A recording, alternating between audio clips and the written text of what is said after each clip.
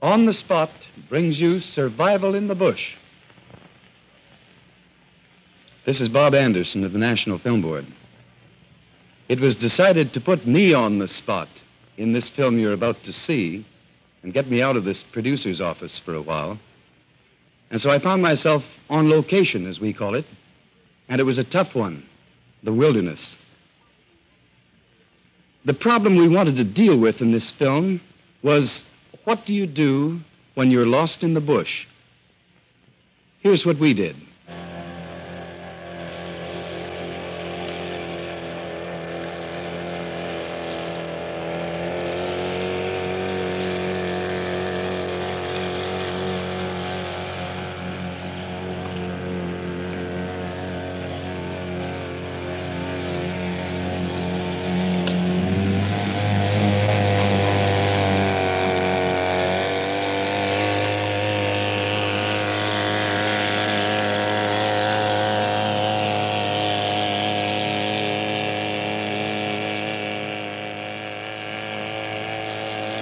Well, Ernie, this is very pleasant, but it's been going on for a long time. When do we get there?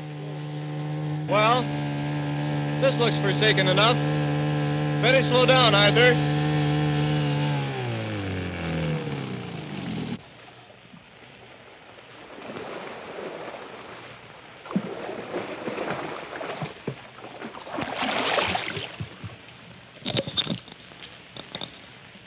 Well, this is Robert Anderson speaking to you from somewhere in the Quebec bush. And the purpose of our being here is a little experiment on how you survive in the bush when you're wet, when you're without food or transportation, and when you have no implements to assist you except one that we're being allowed, a nurse, the scalpel, a woodsman's axe, and a woodsman, because this is a test of woodsmanship, my friend Angus Baptiste. And he and I will be going through this experiment during the next period. Now, we have judges here with us, Mr. Ernie Reed and Mr. Arthur Smith, and they're going to see that things go along all right. Now, the business about being wet, I'm afraid we have to look forward to. This is water around us here. The idea being, of course, you've lost a canoe, upset, or you've gone down in an airplane, something of that nature. So you have really nothing to help you along except an axe. All right, I guess that's about all there is to it, except for the dunking. So after you, Alphonse? No, after you. Hey, just a minute. One Sir? little formality we've forgotten. I better go through your pockets and see what you've got here. Anything, what's this? A knife, eh? It's a very little knife. What else have you got here? I guess we better go through them all now. Oh, it says back here. Very useful pack sack. Chicken, one whole chicken. Well, it's a very little chicken. Now, what else have you got? Well, absolutely the only other thing that I have is some matches, which I maintain I would normally have in such a situation. Certainly you would. And we'll leave them with you. Wet, of course. Thank you very much. Well, I'm sorry about this. It's not that I distrust the woodsmanship of my friend Baptiste. It's just the fact that it's so long since my Boy Scout days. Well, I guess that means that about all there is to do is go in. This is it. Well, here goes. Oh, it's cold.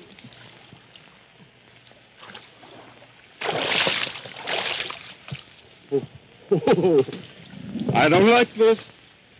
Oh, jump it. Lovely day for a swim. Anyone for tennis? There's another member of our crew who's the cameraman. You won't see him very much because naturally he'll be behind the camera. But the next splash you hear will be that of Doug McKay, our cameraman. Well, I guess that's all we need you for. Thank you very much.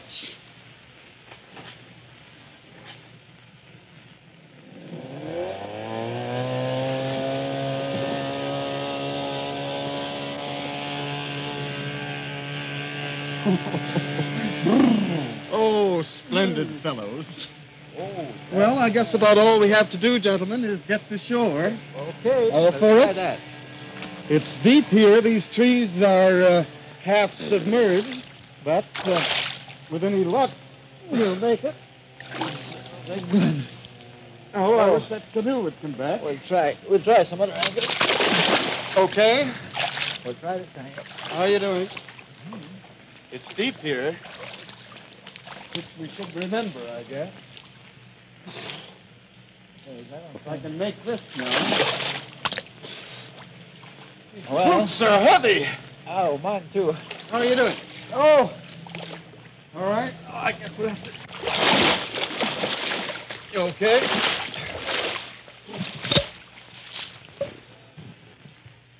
Well, now that we're ashore, let's take stock.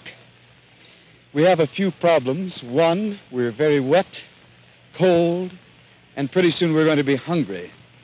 And as we are going to be hungry, we're not going to stay long in this campsite because this swampland doesn't support much in the way of wildlife of any sort. Our first problem, however, is to get warm and to get dry.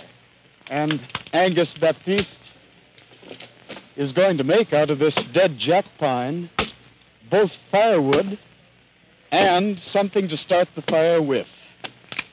Ishkude Kodjigan is the implement that he's going to devise here.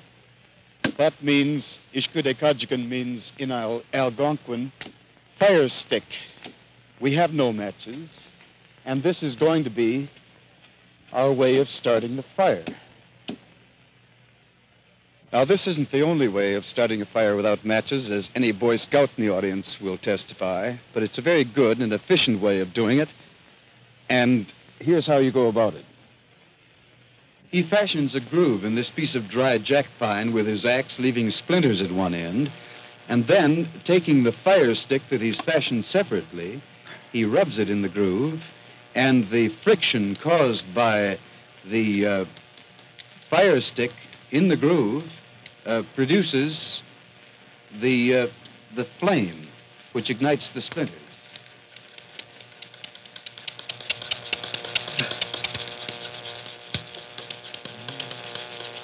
Well, there's smoke, and I hope that fire follows automatically, as it goes in the old saying.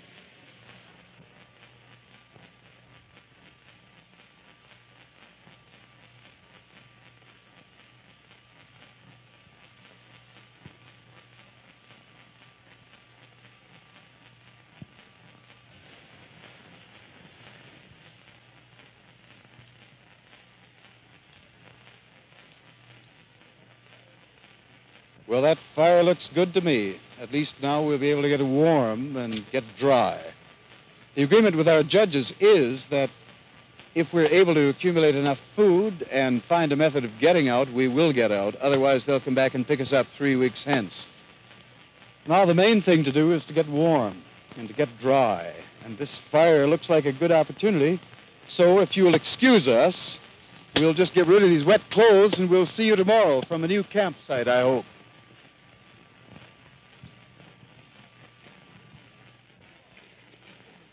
Good morning. Dinnerware. Northern style. Well, we've got a new home. Come on in and have a look. We moved here because of many obvious advantages of a site like this. We're out in the open here. We can be seen from the air, from the water. We could signal if we wished to be located and heard something going over by this signal fire that we've got laid here. And we're relatively comfortable, although we're still a little hungry at this point. Other advantages of such a site are it's breezy enough here so that it'll keep off all these various insects that throng this part of the country, like black flies and mosquitoes and sand flies and deer flies, that sort of thing. Well, let's have a look around now and see what's going on. Over here, Angus Baptiste is making our house.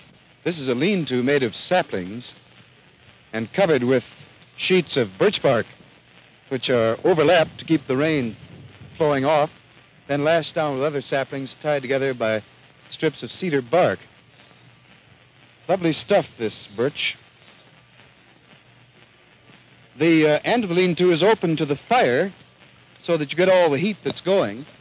And our bed is going to be made of balsam branches that we have here. You start at the pillow end and you simply stick the butts of them into the ground so they don't stick into you. And you keep overlaying the things, and it makes really a very comfortable bed. I see Doug McKay, our cameraman, coming down with another batch of bedding. Well, so much for shelter and bedding and warmth. Now the problem of food. We haven't had much of a chance yet to do anything about that, but we've made certain preparations, such as we have plates for the food that we hope to get. There are always berries, of course, in the woods to be found, and roots, such as the roots of water lilies, which you can boil into a fairly useful broth. If you happen to have a depression in the rock around your campsite, you heat the water by heating a stone in the fire and putting it in. It'll actually boil the water for you. Another thing, the knives that we have here. Bones found along the shore of the lake, sharpened on a rock to a very good edge, enabling you to cut meat, or something I learned today, to eat the sap from under the bark of the birch. A very edible business. Now, other preparations that we've made for snares and for fishing lines. Spruce roots, split down and kept pliable in the water. Here's a fishing line, a couple of them that we've made. And the hooks are made from forks of the branches of the spruce tree. They're weighted down with small rocks. Do you think we'll catch fish on these? Oh, yes, they're okay. Good. On the way, we'll be looking not only for fish, but for game. Looking for the trails and the tracks to see what animals this region affords, because we want some meat.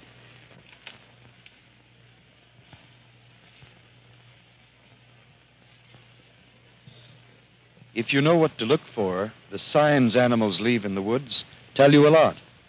These are tracks of a large bull moose, fresh tracks, leading toward the little lake nearby, where the moose probably feeds.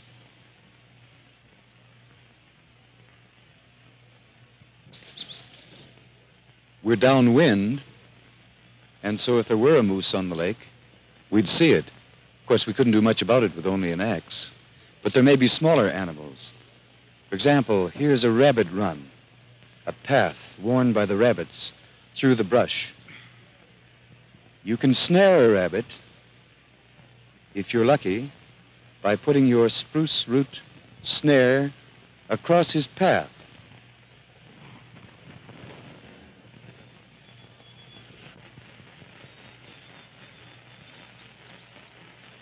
As he runs along his familiar path, Mr. Rabbit's going to get a surprise from this hangman's noose.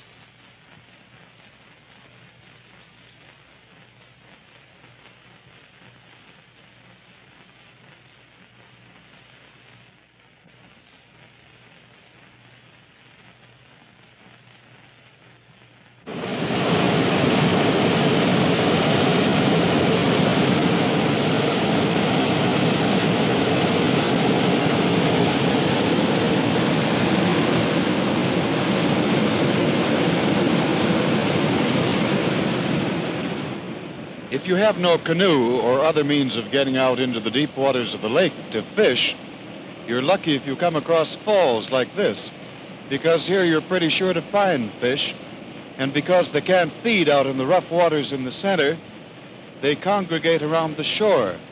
And with these implements that you make in the woods, you're apt to be able to find fish.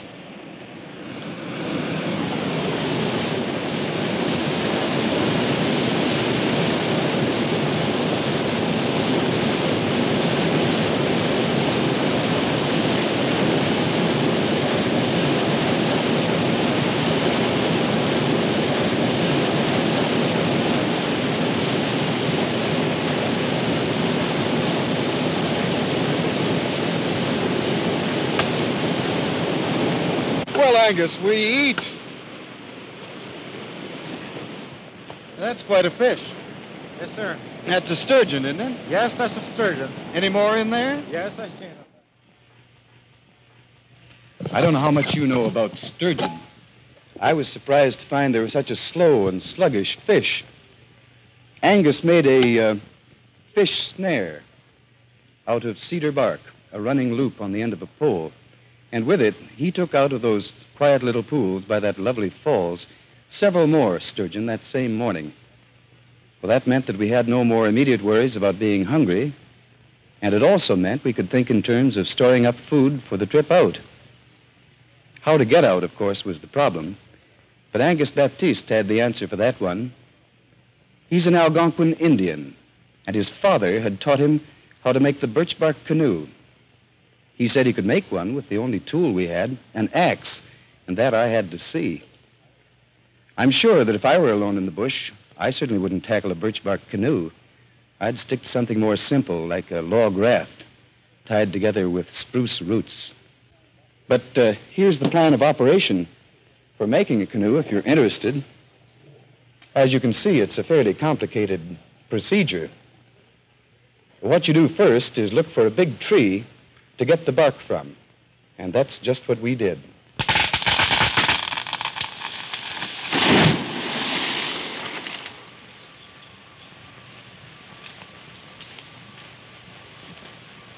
Now, when he's got the log down, he splits the bark along the length that he wants for the canoe. And then he's going to just peel it off the way you peel an orange.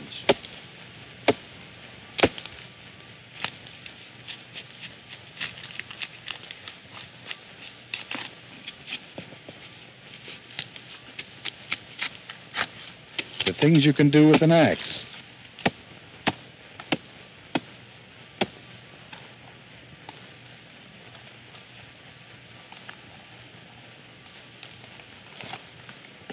This business of stripping the bark takes a good deal of time.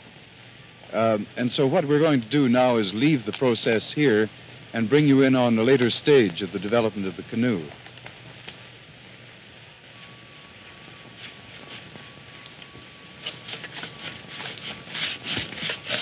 Well, you know, I think I'm getting pretty good at these canoe slats. You'll learn. That wasn't you crashing around the bush out there, was it, Angus? No. I heard something. Well, I was just at the beach there, and I wasn't in the bush at all. Still, I don't suppose any animals come near the firelight. Not that kind of flame when it's on. When that kind of flame is on, there's no animal except a bear. Except a bear. So. Yeah. Would he come, how close would he come? Oh, well, he wouldn't come very close with a flame like that the first night. What about the second night? The second night, he gets used to us. Maybe you even see him passing on the other side of the fire, for that matter. On account the fire is not quite flame enough to keep him away from it. And the third night, he may do worse than that. He'll even come into a lintel here and put a paw into you and reach over for this food he's trying to get all the while and walk away with it. In the morning, you'll get up. No lunch. Where's my lunch? Who bears walk away with it without you noticing? And that's the tricks of all the... Well, let's keep that fire going tonight.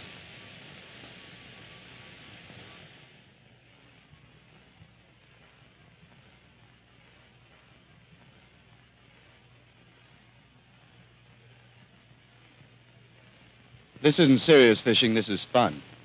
It's pleasant sitting here. We can afford to sit, too. We've been doing very well so far as food's concerned. Here's our dinner, sturgeon. We've been boiling it in this natural stone pot with hot rocks from the fire. And here are more sturgeon from the falls. We're smoking them so that we'll have a good supply of food when this canoe is finished and when we'll go off in it. Well, as you see, we begin to have a canoe. I'll tell you how this all came about. We brought back the birch bark from the woods, and Angus laid it out here flat on the ground, and then he made a shape, which eventually will be the gunwale of the canoe. And this shape he placed on top and weighted it, as you see, and then he bent the birch bark up, around, and it's held in place by pickets here. Now, Angus, what about the other stages of the making of the canoe? Next stage would be to raise the gunwale outside and inside, and strip this bark off here, even with the gun, the two gunnels, the outside and inside, and sewed, be sewing with the spruce root. You actually sew the gunnels together. Yes. And then, after that? The crossbar's got to be put in there. After the crossbar's been put, you sew the end over there, also with spruce root.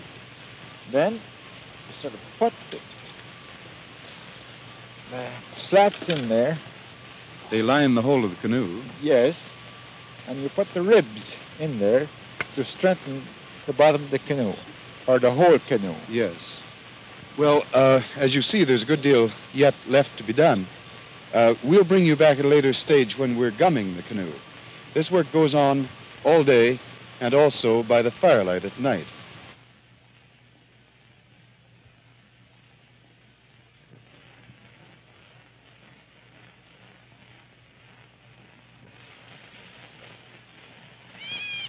Hey, what's that? We snare a rabbit, eh? A rabbit?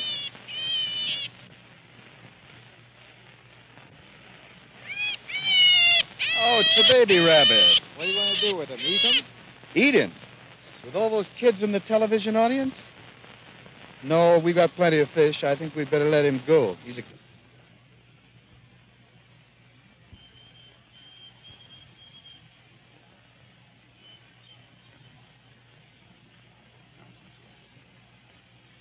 Active? Very much. Do you think we should let him go? Oh. What? Lucky for him, we've got those fish to eat.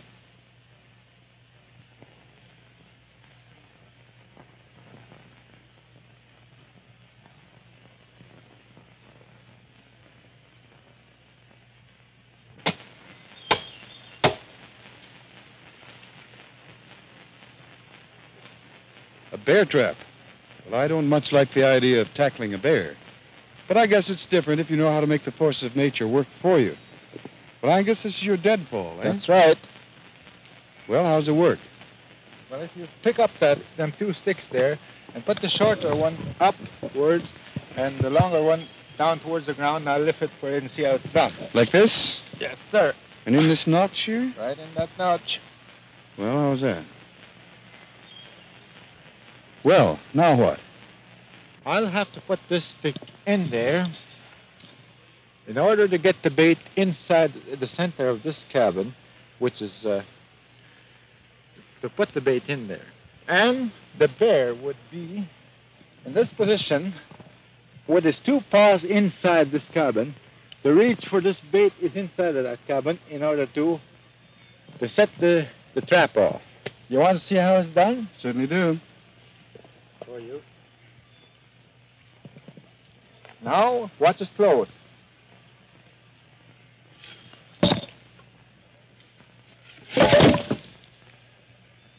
That's not heavy enough to hold him down, though. No, but I got to start add with these logs and put them on top in order to weigh it down.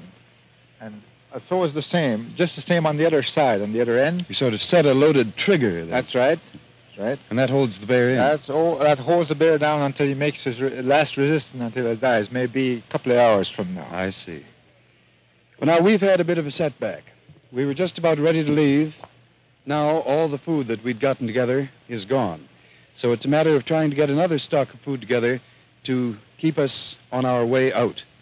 So we'll report to you in a few days' time. Well, something's happened since we last spoke to you. You remember our deadfall? Well, come over here. A deadly, effective instrument. That bear weighs about 400 pounds, I would think. I don't altogether like to show you that. Come and see what else we've found here. Angus has got a friend. He's not altogether sure of things yet. We thought we'd better just hold on to him now and feed him a little bit until he feels a little more comfortable about things. He's a cute little thing. The cameraman's belt went for his collar. The rest is a matter of spruce roots and bark.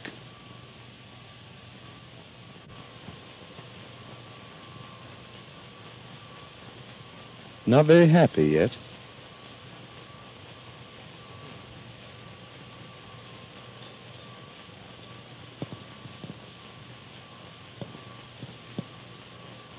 We're sorry for this little fella. We thought we'd keep him around for a bit and feed him up.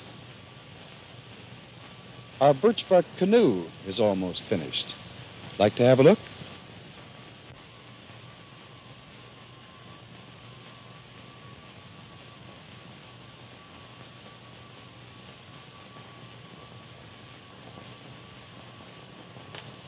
Angus is sealing the seams with spruce gum. It's a beautiful thing, isn't it? Would you mind stepping back, Angus? Let them have a good look? Yes, sir.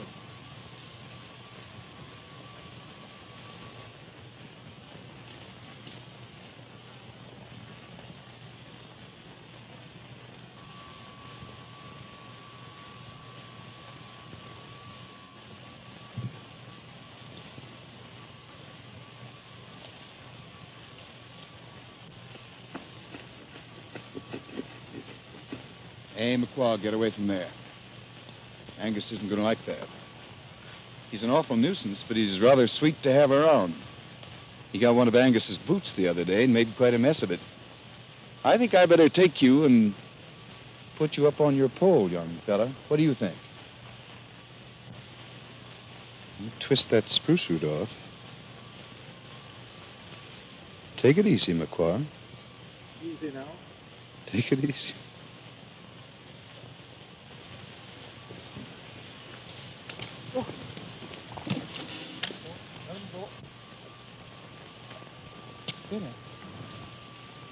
In all that confusion, McQuaw, our little bear, got away. I hope he's gotten rid of that collar by now. We'd intended to turn him loose anyway. Certainly, if we'd taken him along in our canoe, he would have clawed right through the birchbark in no time, and we'd all have gone to the bottom. Well, this little experiment of being left in the bush has shown me one thing. A little basic knowledge of woodsmanship may save your life. And the next time I go hunting or fishing, I'm going to remember to pack along with me some dry matches and that tin of chicken they wouldn't let me get away with this time, and certainly an axe, and if I can, I'll pack Angus Baptiste, too. Too bad we don't have a bottle of champagne to christen that thing with.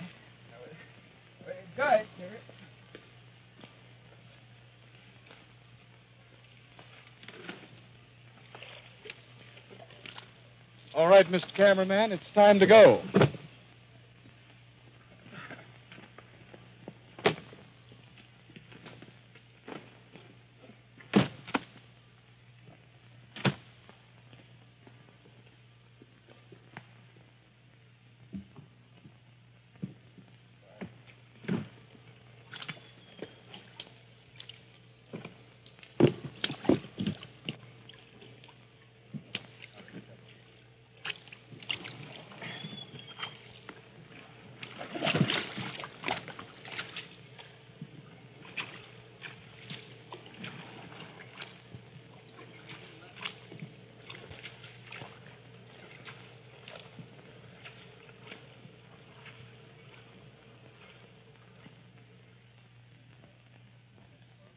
On the Spot is a production of the National Film Board. Survival in the Bush was directed by Bernard Devlin, photographed by Douglas McKay, and narrated by Robert Anderson. The technical advisor was Stephen Greenlees, and the film was edited by David Myrovich.